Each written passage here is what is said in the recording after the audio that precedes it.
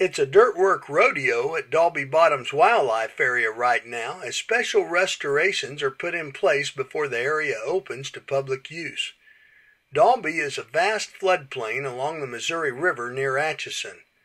Licensed through mitigation to Kansas Wildlife Parks and Tourism by the U.S. Army Corps of Engineers in 2008, it offers something rarely afforded in public land acquisitions. Area Manager Kirk Thompson explains. Dalbey's a unique area because we're going to be able to start from scratch here. We've got 1,600 acres of farm ground, and it's very unique because rarely do you get to start from scratch on a wildlife area and develop it the way you want to. Habitat construction is vital as the area is developed, and planning has been an important part of the process over the past year as development begins.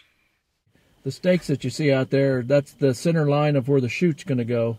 This particular chute will be a little over a mile long, and it'll meander. It won't go straight. They'll have some meanders in it, and it'll go down to the north here and then bend back a little bit further to the west. Now the dirt work is underway. Dalbey is undergoing construction of 3 chutes totaling 4 miles long that will connect with the Missouri River. These channels, 75 feet wide and about 15 feet deep, will represent the normal backwaters and sloughs along a natural major river. Besides providing boat access to the Dalbey interior, they will produce critical habitat for endangered pallid sturgeons and other wildlife in the river system. At the same time, diversity mounds are being constructed on the floodplain.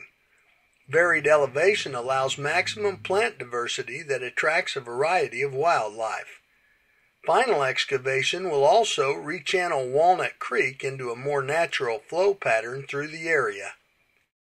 The result will be timber, native grasses, and wetland plants interspersed in a productive public land.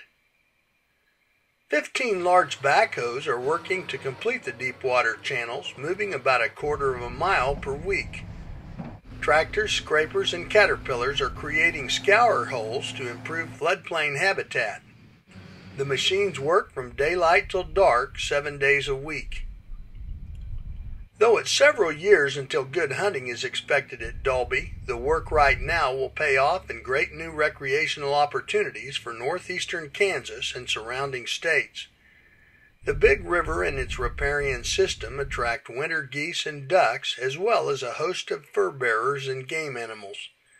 Some public use is expected in 2013, barring construction delays. In the meantime, plans are on track to finish the dirt work at Dalbey Bottoms this year. Stay tuned. I'm Mike Blair for Kansas Wildlife Parks and Tourism.